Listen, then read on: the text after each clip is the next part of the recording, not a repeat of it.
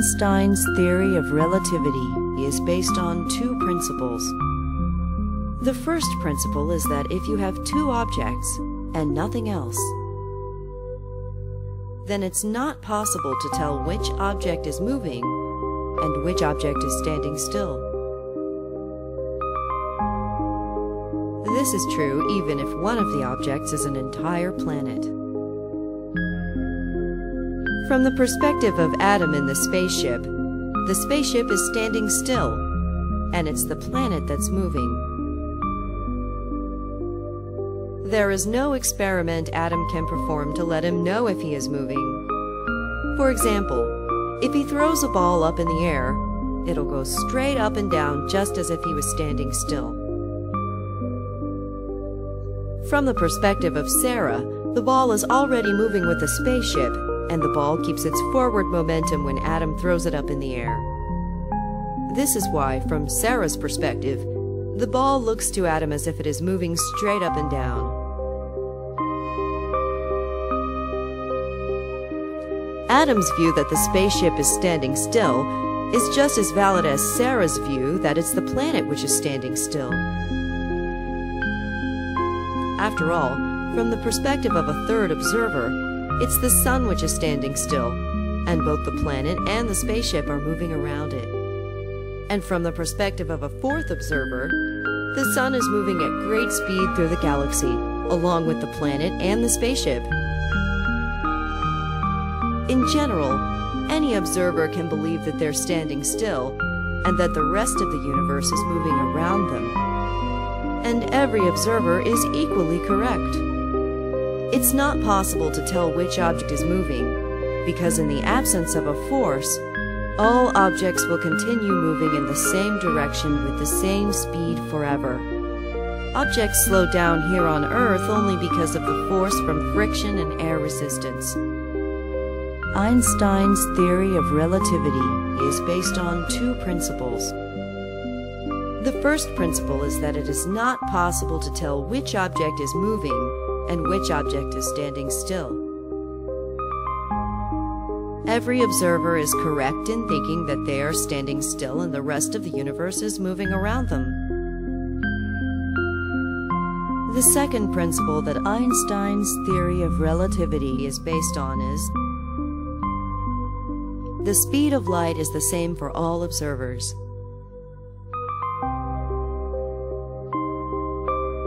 Suppose Adam fires a laser at the ground, which bounces off a mirror, and he measures the time it takes for the light to return to the spaceship.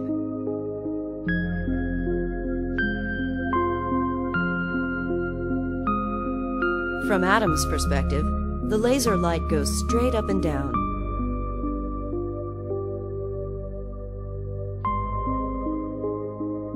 From Sarah's perspective, the laser light follows a V-shaped path.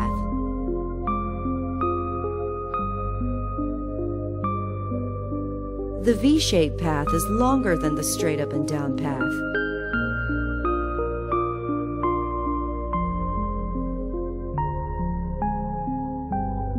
Since the speed of light is the same for all observers, from Sarah's perspective it takes a longer amount of time for the laser light to return to the spaceship.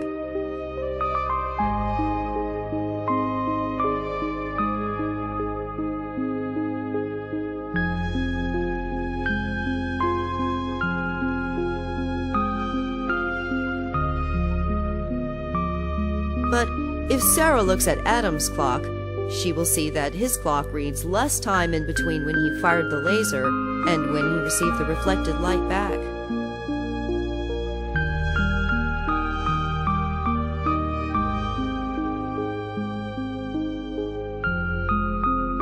This means that Sarah will see Adam's clock running slower than her own clock.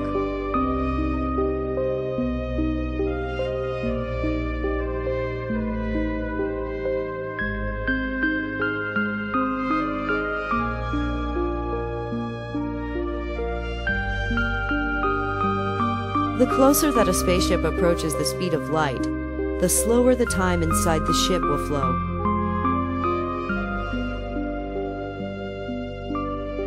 If the speed of the spaceship was equal to the speed of light, then time inside the ship would stop altogether. No matter how fast the spaceship travels, Adam will never notice that time for him is going slower. Everything is slower by the exact same amount, including the speed of his thoughts. So time for Adam appears to be flowing normally.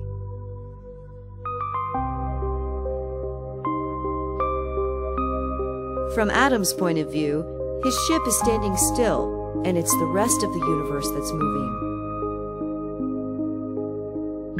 Therefore, Adam will think that everyone else's clocks are moving slowly.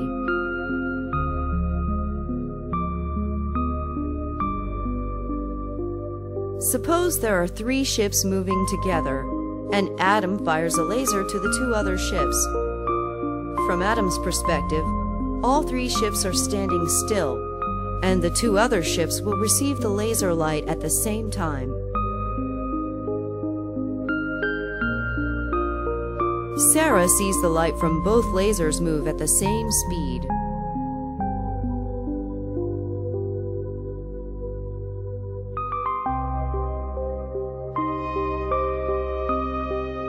Therefore, Sarah will see the left ship receive the laser light before the right ship.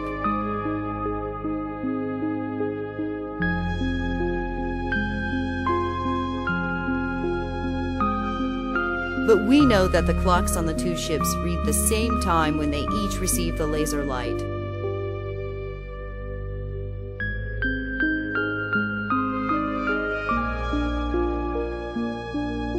This means that Sarah must see the clock on the left spaceship running ahead of the clock on the right spaceship.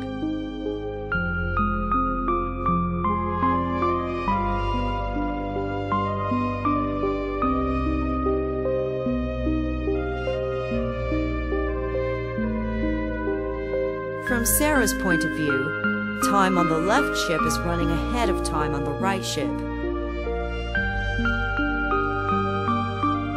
From Adam's point of view, the time on both ships is the same. Suppose that Adam sends a command for all the ships to fire their engines at the same time.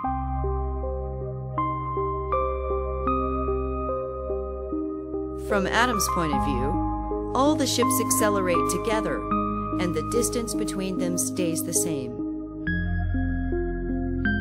From Sarah's point of view, time on the left ship is running ahead of time on the right ship. Sarah will see the left ship accelerate first, and the right ship accelerate last, and the distance between the ships will shrink. Each spaceship can be thought of as being made up of smaller spaceships, with the distance between them shrinking as they move faster.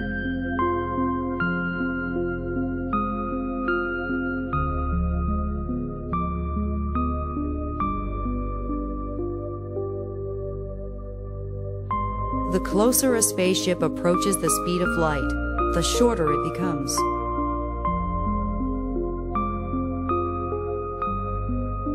No matter how fast the spaceship travels, Adam will never notice that his spaceship has gotten shorter.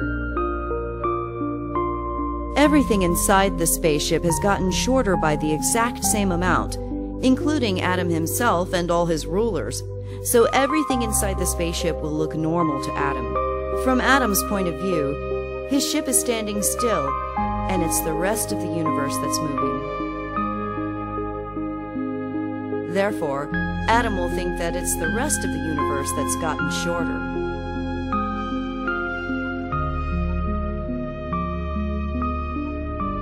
If Adam is moving at almost the speed of light, then from Sarah's point of view, time inside Adam's ship will almost stop completely. From Sarah's point of view, Adam will travel the length of the entire universe while his clock moves forward by only a few seconds.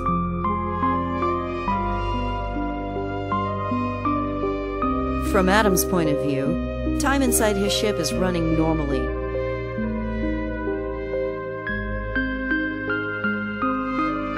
To Adam, the length of the universe passes in a few seconds because the length of the entire universe has shrunk to almost zero.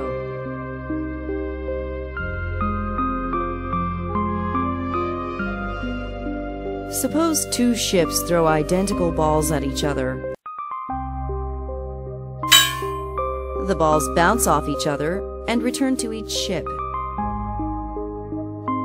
From Sarah's point of view, time on Adam's ship is moving slowly. From Sarah's point of view, Adam throws his ball much more slowly. From her point of view, Adam's ball and everything on Adam's ship must have more mass. Otherwise, Adam's ball wouldn't have had enough momentum to cause her ball to bounce back. This is the meaning of E equals mc squared.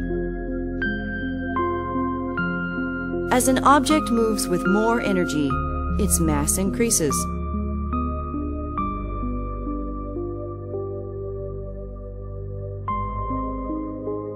This is why nothing can travel faster than the speed of light. As an object gets close to the speed of light, its mass becomes so big that an infinite amount of energy would be required to move it faster.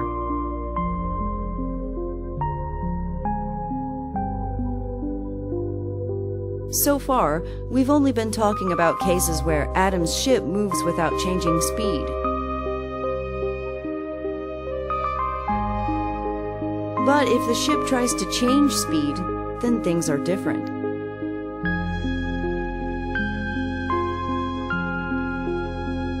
When Adam fires his rockets, the acceleration causes him to be thrown back in his seat.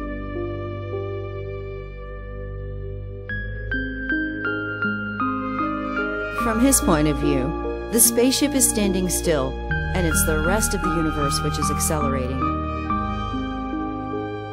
From his point of view, there must be a gravitational field causing the entire universe to accelerate. From Adam's point of view, it is this gravitational field which is causing him to be thrown back in his seat.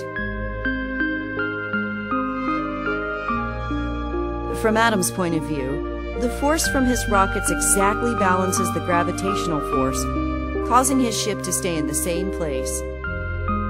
Adam sees the entire universe affected by this gravitational field, including rays of light.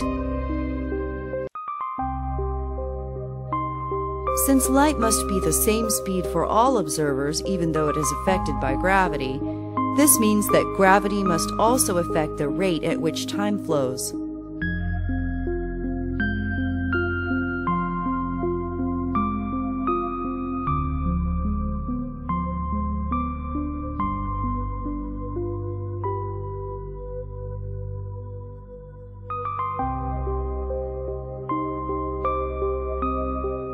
If Adam travels near the speed of light, then time on his ship will flow very slowly.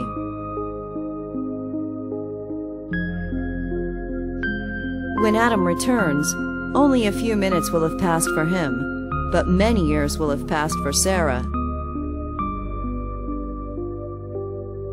From Adam's point of view, he's standing still, and it's time on Earth which is moving slowly. When Adam fires his rockets to turn around, he will think there is a gravitational force causing him to remain still and causing the Earth to accelerate towards him.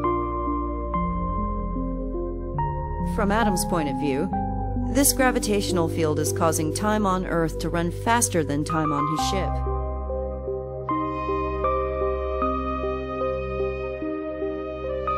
This is why, from Adam's point of view, more time has passed for Sarah than for him.